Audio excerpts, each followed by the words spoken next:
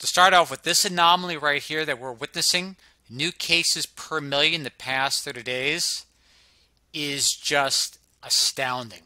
Now, obviously, there's no opportunity for a vaccine to kick in or be any benefit. No one really has an idea why this is occurring, but to put it in perspective, here we are, we have Great Britain, we have the United States, and we have Sweden. Now, and these, of course, are Asian friends, which have always been kind of on the lower end, Japan, South Korea, and Taiwan. We'll go through that in a second. But the areas which have been ravaged by basically SARS-CoV-2 or COVID-19, in multiple areas of the globe, the cases per million, this is just the past 30 days, has dropped approximately 50 to 60%, if not greater, at least among this country and many others. We're going to look at Italy as well too, because the reason being is the United States has done less testing, but in certain cases, many of these countries are actually doing more testing, and there are fewer and fewer positives.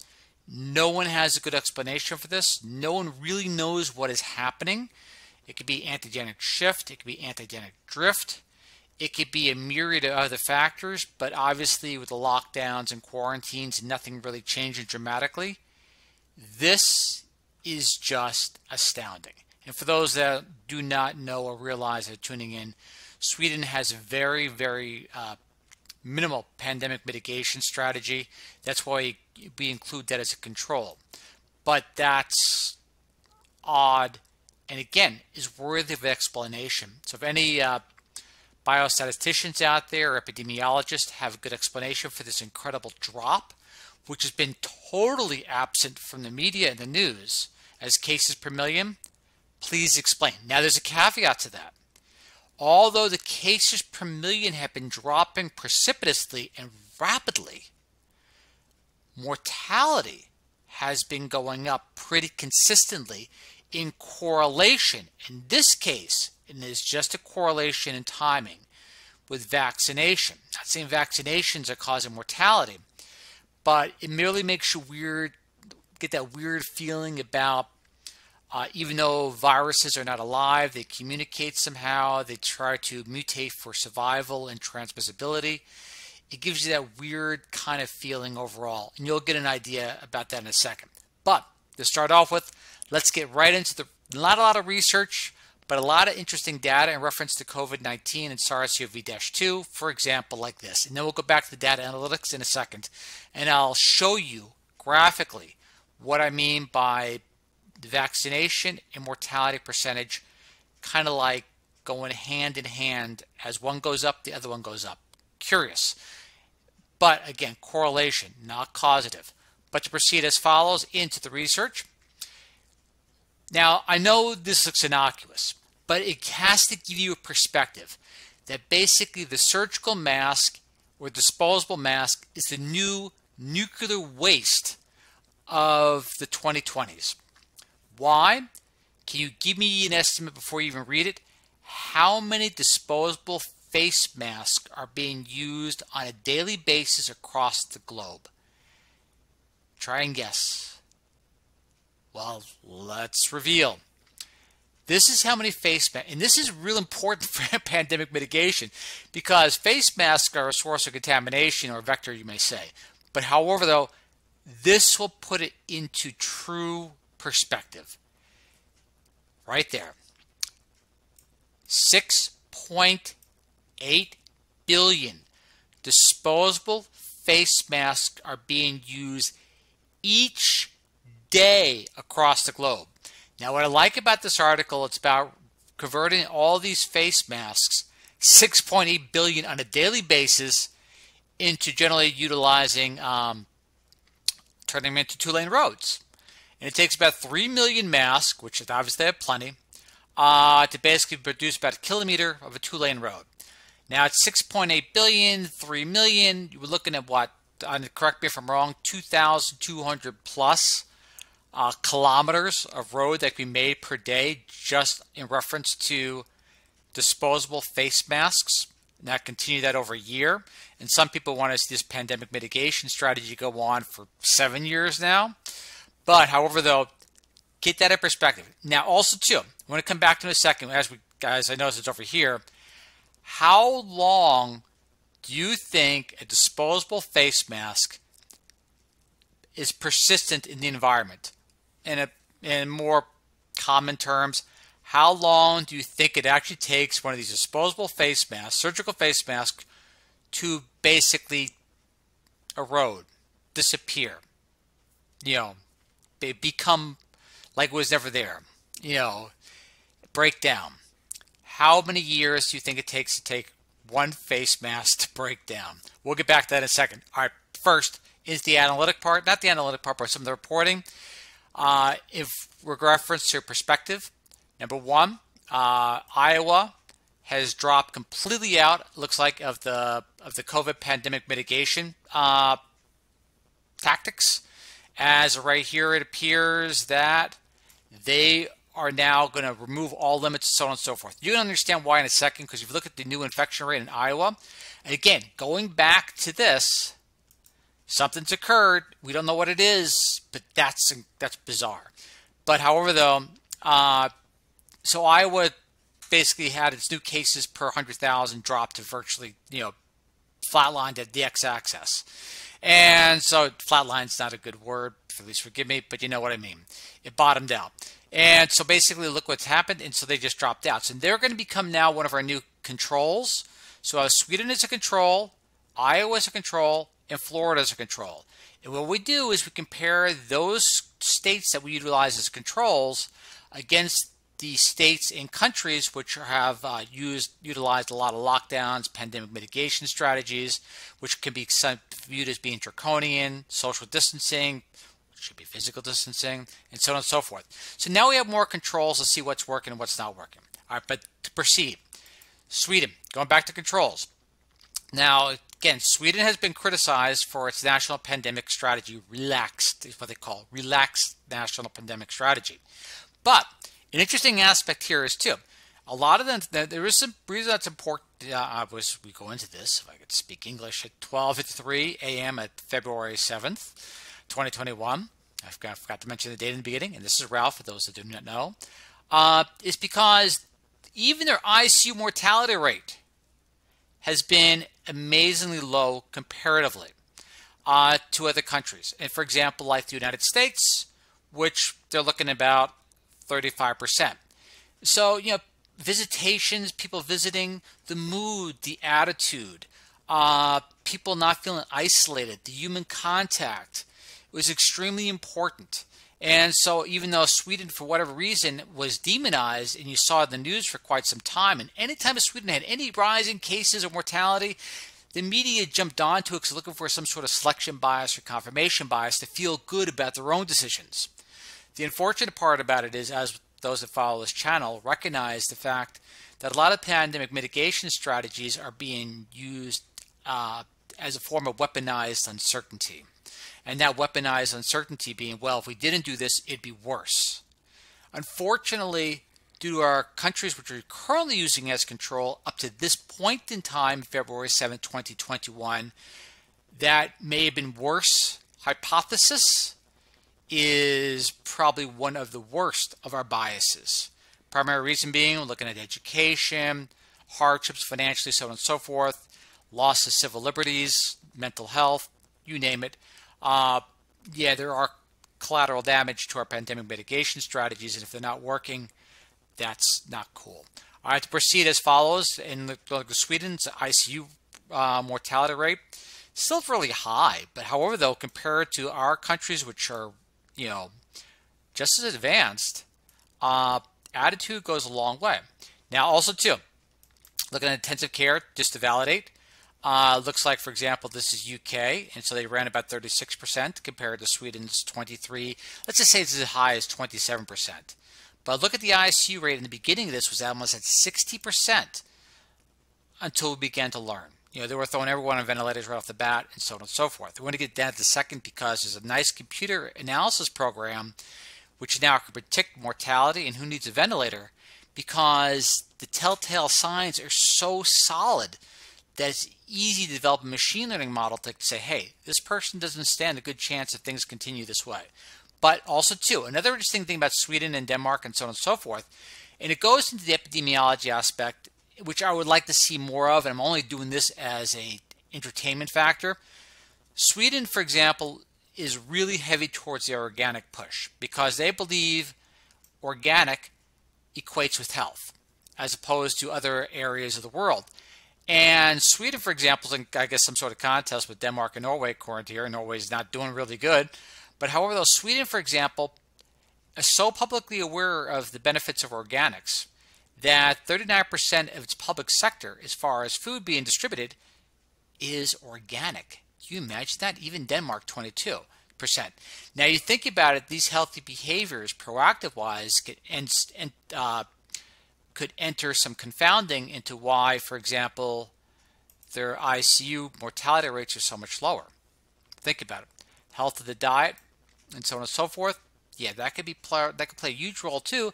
Also to why Sweden, even though it has not done anything really as stringent as the pandemic mitigation strategy of the United States or, for example, Great Britain, still seems to be outperforming even the countries with the most medieval dark age lockdowns. Come on, seriously.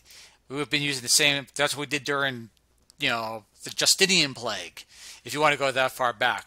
All right, now to the computer program. And I use this for our statisticians out here. Again, a majority of the public may not understand this, but however, though, it's important for the statisticians to recognize they are coming up with decent programs. Now, this is not to basically say, hey, this person's going to die or whatever it is. But if you have, for example, a program here, look at this, can predict with up to 90% certainty whether an individual whether an unaffected person who is not yet infected will die of COVID-19. 90% certainty, or not if they're unfortunate enough to become infected, if we look at the whole thing there. 90% certainty. When you have factors which are so correlated to where you almost could show that it's a causative relationship and saying, hey, this person has this and this and this, and throw it into a program and predict with a 90% certainty. Imagine if you were gambling and you're betting on sport teams or whatever it is, and you had a 90% certainty that your team would win or which team would win or lose in each basically competition. That's how profound an effect that is. So if you're looking at this right now, and this program was obviously run in Denmark, and they have a 90% certainty, look at the health, don't look at it as a negative aspect. Look at basically the health pitfalls which leave an individual susceptible to basically SARS-CoV-2. I'm trying to be as nice as possible. And take the time to mitigate, because if you're at 90%, 9 out of 10, yeah, you could run the bet and go for the 1 out of 10, be the one of the lucky ones. But if it's 90%, you get the opportunity to change something about BMI or high blood pressure or whatever it is. You have that under control, then you have control over part of your own destiny. It doesn't mean everyone's going to succeed, but hey, you know what? Why not make the odds a lot better or not as dire? And for example, once admitted to a hospital, COVID-19, the computer can predict with 80% accuracy whether a person will need a respirator. That is a pretty amazing thing too, because it helps with hospital allocation of resources to say, hey, this person's coming in, the most likely will need this, they'll need that, as opposed to dedicating resources to an individual that may not fall within the susceptibility of an individual determined by this particular AI program. Yeah, if that didn't make any sense whatsoever, but yeah, you get the picture.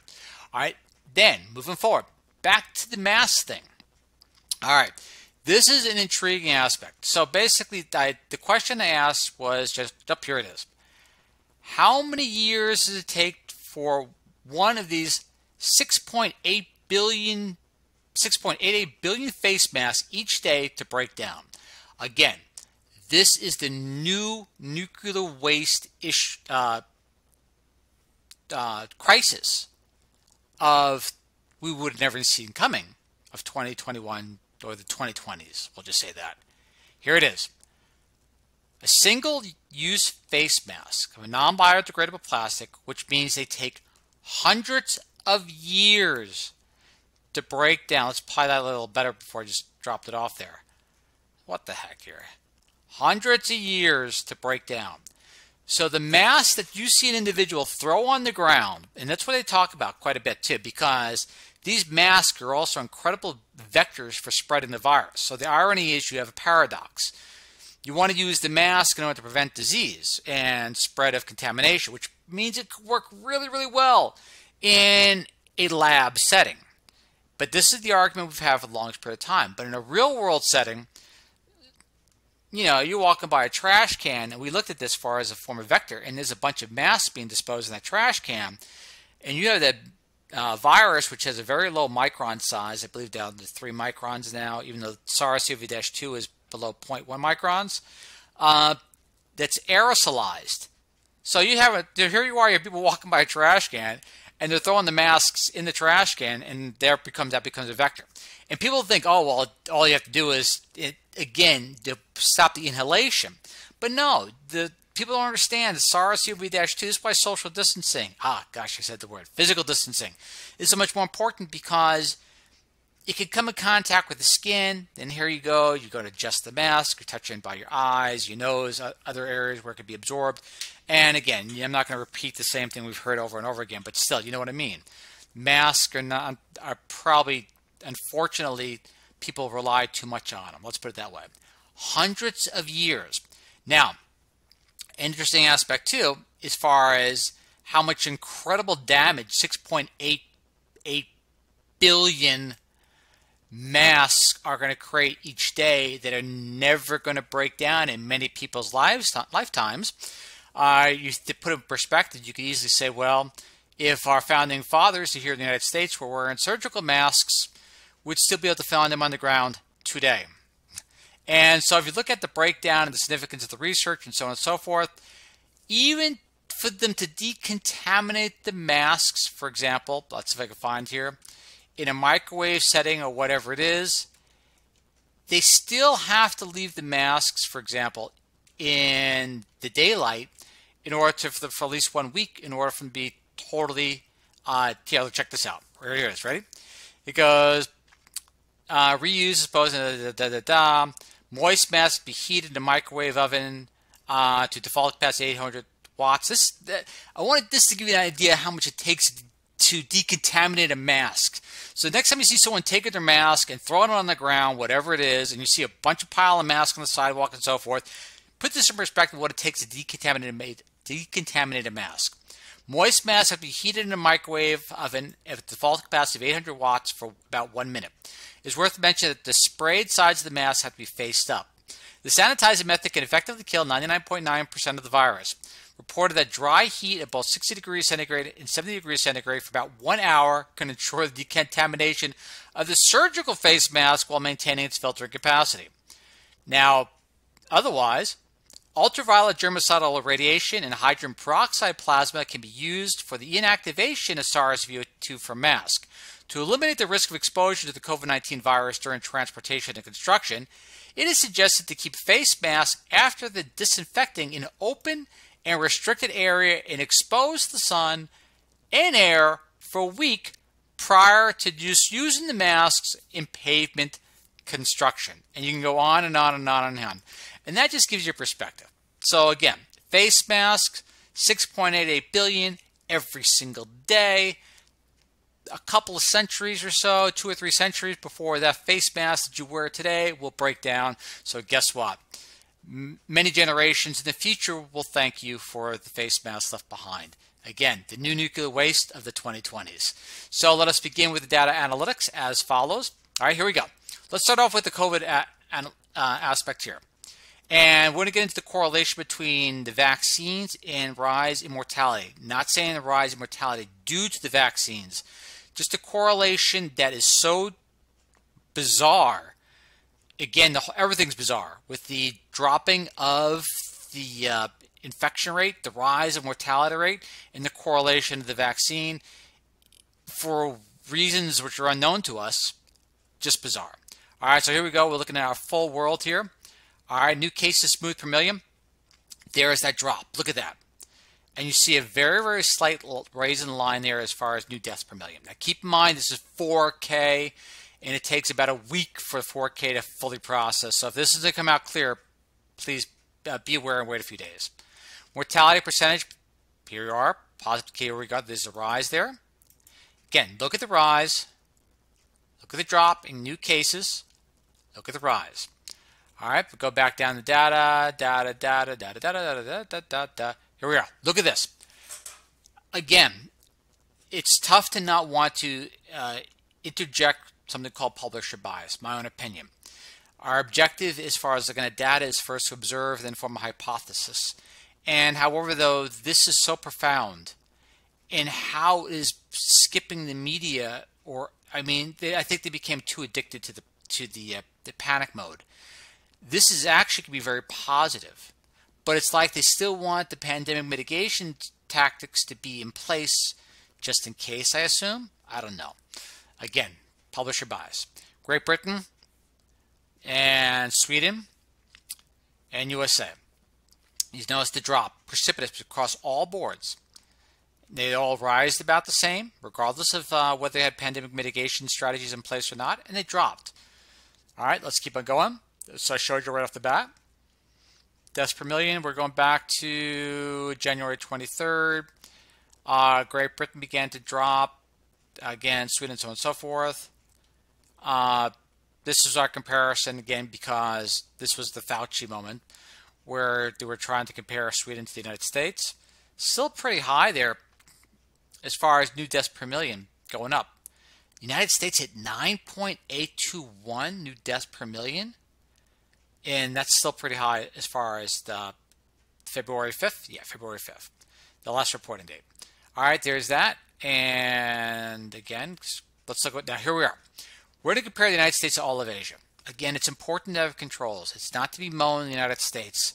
But if you're not willing to look at everything, it's what's working, it's what's not working. And that was the biggest mistake they said in reference to our pandemic planning, is somehow we decided to isolate each country into its own universe. Not looking at data, what's working, what's not working with other countries, but just what works within your own country, and don't pay attention to anything else. Yeah, I already could tell you how I feel about that. All right, here's United States versus all of Asia. Now, what we're doing here, for those not familiar, we're comparing the United States against every single country accumulated. All right, here we are. Total deaths per million. And who is green? Green's Armenia. Pretty close to the United States, but the United States is still the highest out of all of them. And mortality, United States of all of Asia. Here we are. All right, we're looking at it. Asian mortality. Mortality of all of Asia. We have 378,354 out of a population of 4,463,000,000. Mortality of the United States, 459,555 as of February 5th, I believe. And then population, 329 million.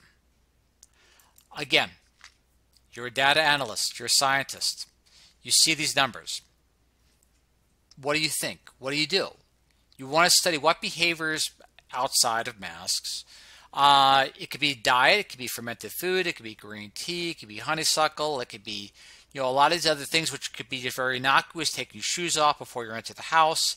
That could be responsible for a population that is basically, they have one mortality for every 11,795 people. We've had one mortality for every 715. They're 13 times greater, the 13.56 than the United States in size. Yet, United States being about 13.56 times smaller than competing against all the Asia, if we consider Asia as a country, is not faring anywhere near as well. Why? Why is that? Proceed. Let's go for it. Here's the world. Here, now we're going to the vaccines. This is where it gets real interesting. All right, people fully vaccinated per 100, and we're working off of the Our World in data. I believe it's been maintained by Oxford University, the OWID data, which is wonderful. New cases smooth per million, new deaths smooth per million. Here's the vaccine kicked in. Now, again, you don't have enough of the population to make that type of drop. This is the whole world. Now we're not just looking at basically, our few countries here. As far as we're not looking at Great Britain, the United States, and Sweden. We are now looking at the trend across the entire globe. We have this bizarre, precipitous, very rapid drop. Now remember, we had a steep incline. So this does not mean it can't go back up, but something's afoot. So to proceed. All right, here we are. We're looking at a small group there in a short period of time. This is where it gets really weird. This is what's called the heat map. For those not familiar, this is looking at correlations. A negative 0.91 pretty much means if the vaccines were in play, that you could say the vaccines are stopping new cases per million, if you look at it that way. Now, obviously, it's too early, so this heat map is pretty much going to be misleading. All right. The mortality percentage. People fully vaccinated and mortality. Now, normally if you had a 1, for those not familiar, right here, that you pretty much could say is a causal relationship. Now, obviously it can't be the case because it's still too early. So what I did is I did a heat map again, and what I did here, if you notice, I did the date, made it a little smaller, December 14th of 2020. So I didn't have to control everything from the very beginning, and it turned out it's virtually about the same. There's our correlation. Now, I want to show you the numbers, not just this correlation figure in a second. All right, looking at this, this mortality percentage to people fully vaccinated. Here's our numbers. Now, look at the numbers real fast. This goes back to January 10th. I just wanted to take this one snippet. All right, this is when people first started getting vaccinated. New cases smooth per million. All right, here's your mortality. As we go up, I'm arbitrarily picking areas every 10 days. People fully vaccinated. New deaths smooth per million. Basically begin to up. New cases. Watch this drop. Pay attention to these two right here. What the mortality percentage is we are taking the new deaths smooth per million divided by the new cases smooth per million and arriving at a percentage. So it's this divided by this to achieve this. So you can do your own figures if you need to. All right, then, because that's how it just plays out. Then we go to, let's say the 30th, 0.13. New deaths smooth per million. New cases smooth per million. Look at this drop. Within 20 days, we went from 93 to 69. Mortality percentage. Started at 1.78, 2.59. Then we arrive at today. People fully vaccinated. Our numbers we divide by. Cases smooth per million. Mortality percentage. Correlation, not causative. But it is really unusual when you have the cases dropping. Again, the word precipitously. And yet the mortality percentage is intended to increase. Again, that percentage is taken. New deaths smooth per million divided by new cases smooth per million, arriving at a percentage. All right, and there we are. It's the charts right there. Now here we look at this. Now this is mortality percentage. New deaths, new cases per million, I stressed before. This is the purple is the fully vaccinated per 100. I'm using this from the, again, OWID data set, Our World in Data. Look at this. Look at that line when those numbers match. So if you want to do a machine learning model, which we'll look at in a second because I tried to do a regression for predictive analytics, and look at this. And again, I wanted this to sink in. In fact, let's see if we can get this a little shorter, just so the whole thing could fit in there. And there it is. Look at that. Look at that. Now remember, this is the date, January 10th to February 5th. And right now it's February 7th, but that's the last data reporting date for them. And that is just astounding. It's confounding. Look at that correlation. So as people get vaccinated, I'm not saying it's causal, the deaths, But at the same time, too, if you want to use causal, you could say, well, people are fully vaccinated and the transmission rate's going down. You could say it's the vaccine's benefit for that as well. But obviously it's not because it's too early. Just a correlation. Makes you really, again, think about the sentient behavior of things we don't consider alive, like viruses. To proceed forward. This is where we're looking at the correlation. This is our data. Mortality percentage, people fully vaccinated. And then what I'm doing right here is I'm running a predictive model. So if you see these things right there, this is the information used for exploratory or explanatory data. Exploratory. And then this is the predictive model. Now obviously you can't go this far because it's too early in the game. But this is again the people fully vaccinated data and generally to mortality percentage. And if we had enough information to actually draw a solid model, which I don't believe we do, that means as you get towards because I think there's got to be a drop-off, 0.25% of the population globally being vaccinated, you would think that a mortality rate would be at 3.2. I hope not. I hope it begins to drop. But according to regression and scatter plots, showing and so forth and everything else like that, predictive analytics with a very basic, very, very basic regression model, in my very amateur way to do it, that's what we would run if we had enough data to make a good judgment call. But 20 days worth of data, that's still kind of early. All right, let's get back into regular other stuff. Investigative correlations. Let's begin here. All right, let's look at here. This is our basically heat map. I should include people fully vaccinated per 100. It hasn't shown up as yet, so it's basically not a number. But you can, again, look at our correlations here. Like, for example, 0.75 Human Development Index means chances are the higher it is, more likely you have people over the age of 70 and the median age. But for example, I keep on pointing this out each time, female smokers, 0.77, 70 or older. That's interesting. But if you look at the age 70 and older, and age does play a role if there's other comorbidities. It appears that age alone is not just a factor. There's going to be other things to play, it appears. Because you look at age 70 or older, and you look at new death smooth, you do play a role, but not strong enough to say it's causative on its own. No, actually, sorry, I take that back. It's 0.063. So if you're looking at this heat map based upon what we have at the age, no. Doesn't seem to play a role at all. Let's keep on going. You can look at it if you want, pause it, whatever it is, a little bit later on. There's that. Again, one means direct relationship. Like it being 70 or older definitely correlates with being 70 or older. Life expectancy being 70 or older definitely plays a role with being 70 or older, and so on, median age. You can see the basic no-duh stuff. But as far as cases per million, total deaths per million, more so, new deaths smoothed, not so much now.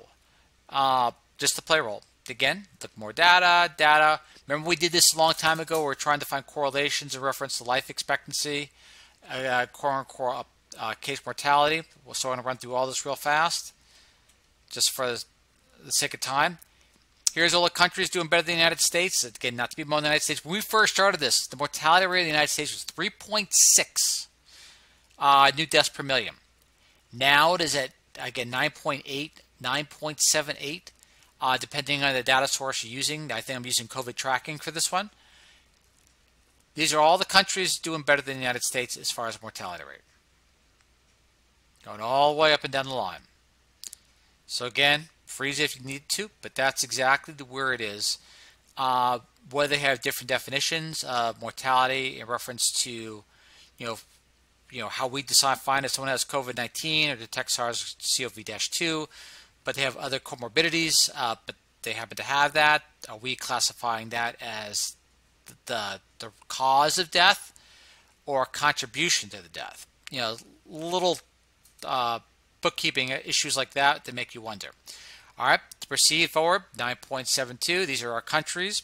Again, people are going to look, well, they don't know reporting, whatever it is, but again, data is data, so you take it for what it's worth.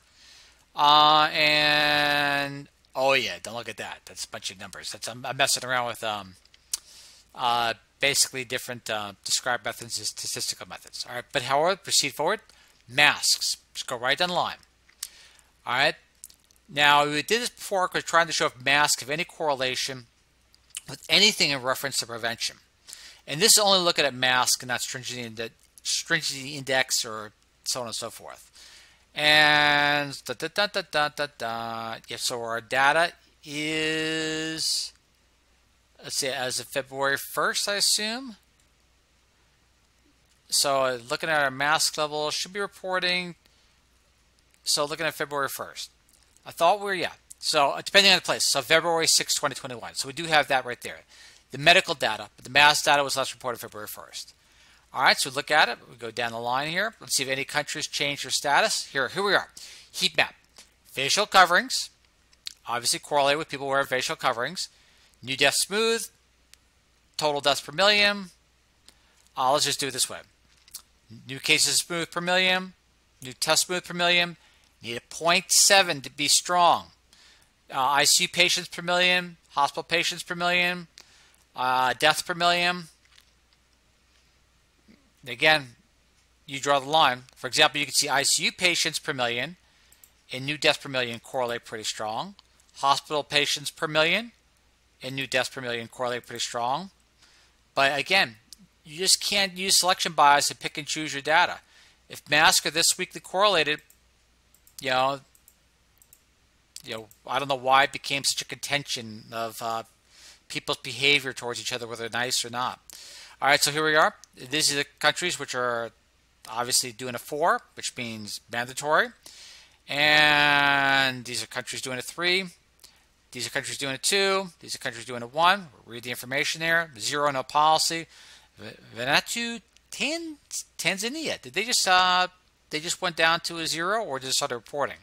Nicaragua, and ironically, Sweden, for example, was a 1. So that means it's recommended, but not required.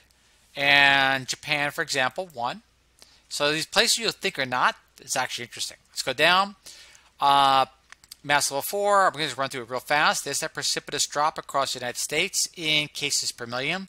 Obviously, mass didn't play a role much in that because we had now keep in mind too, not every place in the U.S., for example, like Iowa and Florida, are going like bonkers over wearing masks.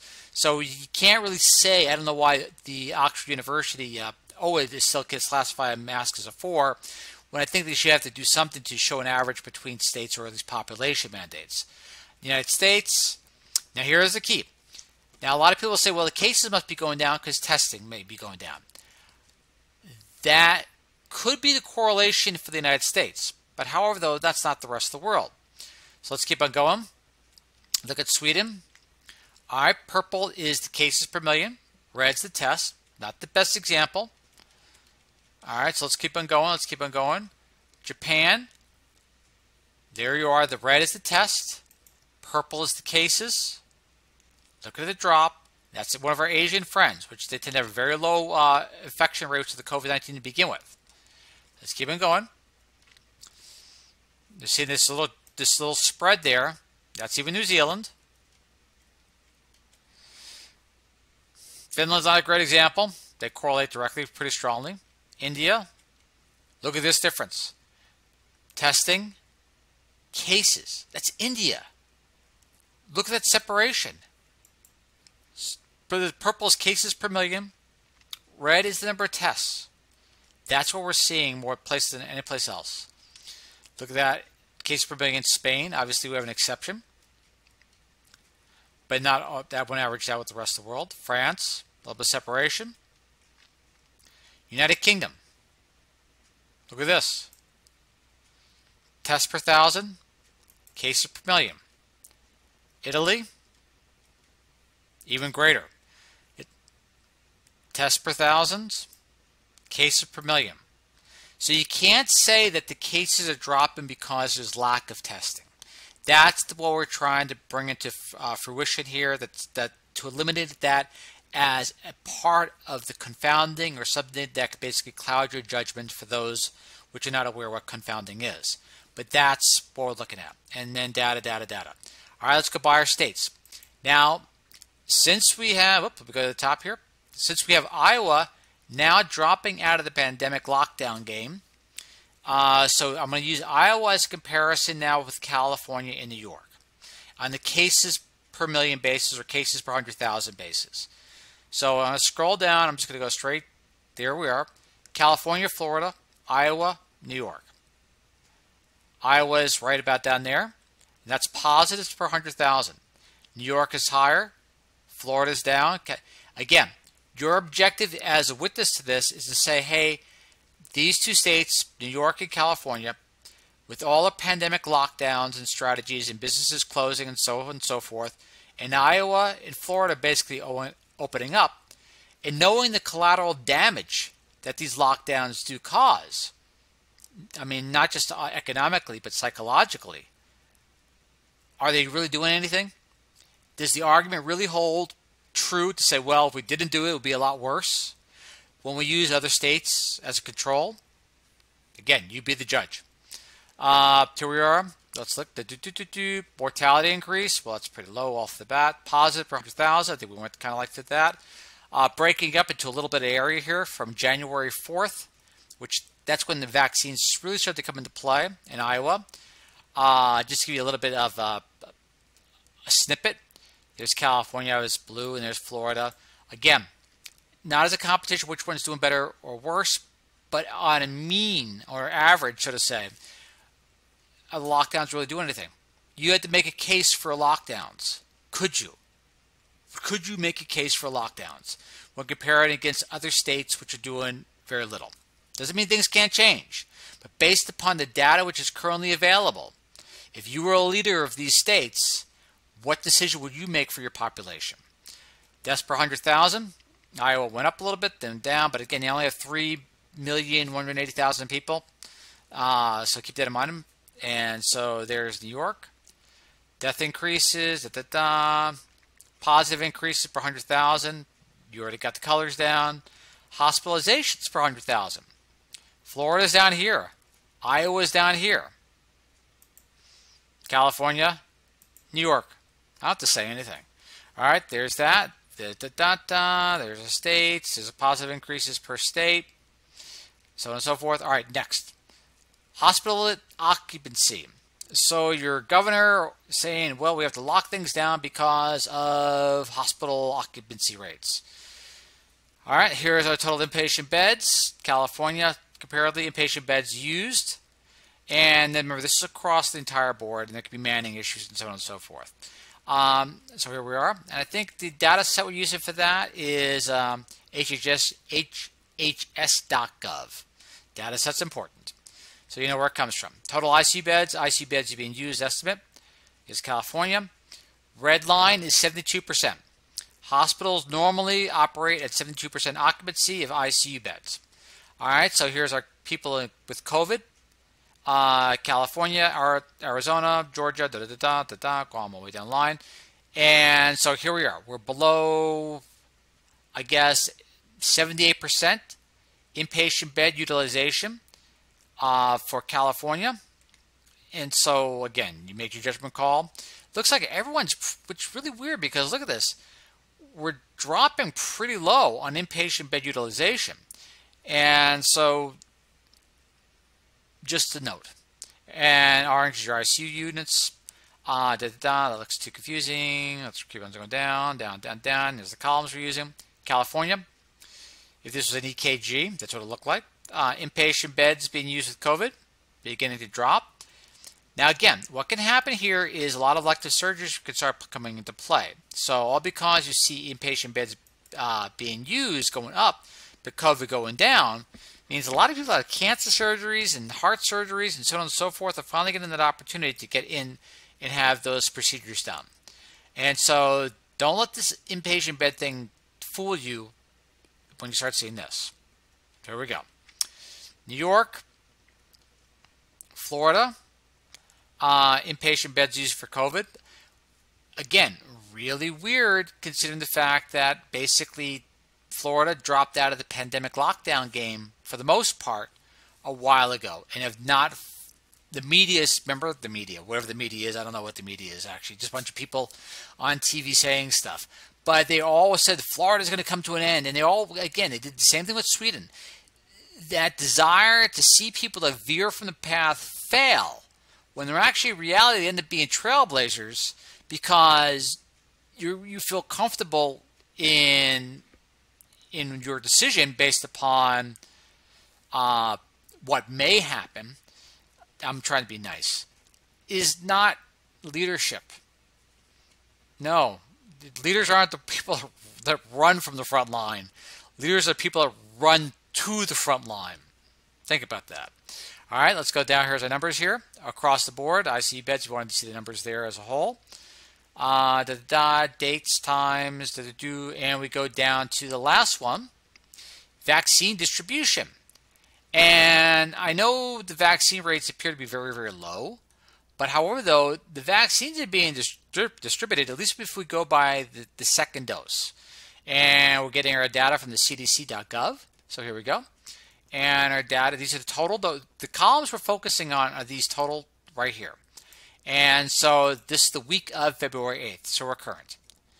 And so if we look at basically the line there, that's a little blinding, so I'll fix that. Complete vaccine administration. If the second dose, if all these dosages, if they were not being destroyed and people forgetting to turn off fridges and things like that, if these doses were actually making it to a person's arm, considering if the vaccine does do exactly what they say, then this should be the amount administered for the public as a whole. This is why vaccines, I'm saying, don't play a role necessarily directly in prevention of cases and so on and so forth at this stage of the game, because it's so marginal. So if everyone was vaccinated by the second dose, if they're all distributed perfectly, this would be your rate: 11.4, 23.83, Alaska, District of Columbia, so on and so forth, Utah, New York. I have no clue what the heck happens in New York, 6.73, and so on and so forth. That would be in a perfect world. And so I go down, down, down.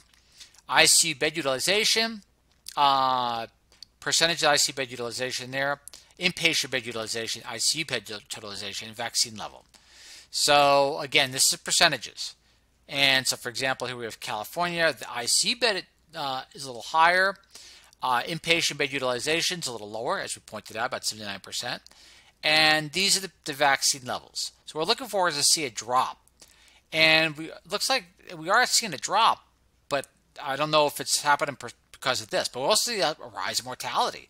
Now, there's a confounding factor. What if they're vaccinating the people which are really, really ill and they're not responding well, and that's why we have a rise in mortality in correlation with the rise in vaccination? Food for thought. Scroll down, scroll down. This is that vaccine distribution across the board. And that is it. A little bit earlier tonight than anything else. So if we look at the data that we covered real fast, we want to look at basically, well, the main thing to look at really is what are we going to do with all these masks? 6.8 billion disposable face masks per day, highly infectious, not just with SARS-CoV-2, but think about it, all the other diseases that people can carry that they would not normally leave. Put it this way, if people took a bunch of tissues from after a cold and threw them on the ground, the perception in our mind would be a lot different and a lot less accepting where people take a face mask or surgical mask and leave it on the ground.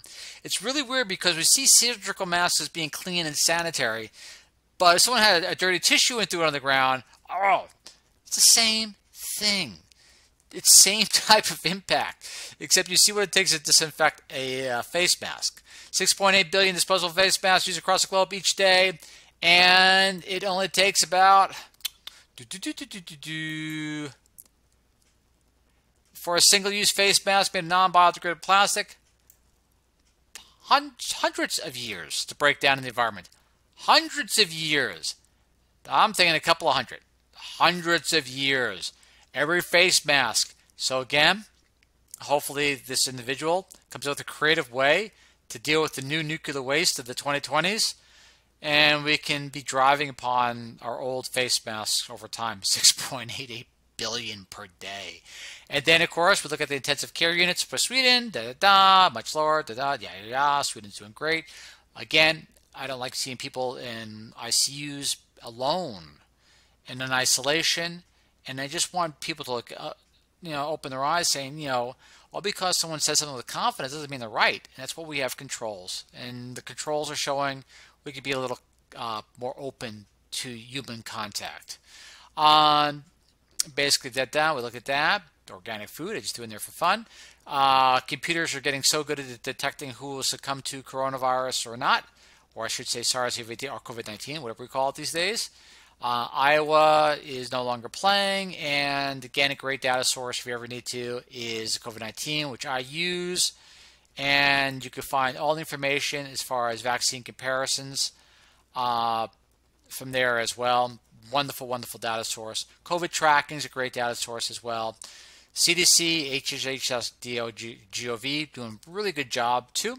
And so I wanted to show real fast, see if they have it here. I like how it's all coming up.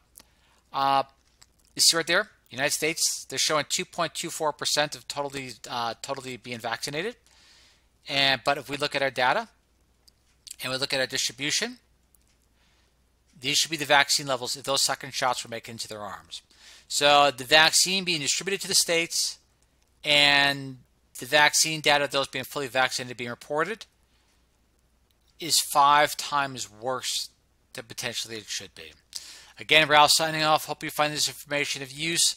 Data source will be there. I'll put a link to a few of the articles. Again, apologize, not a lot this week. But again, food for thought. And just take it from there. See you guys all later on. Look forward to seeing you all on Tuesday, and if not, by next week on Saturday. Catch you in a bit. Bye. I gotta find the off button. There it is. Yay!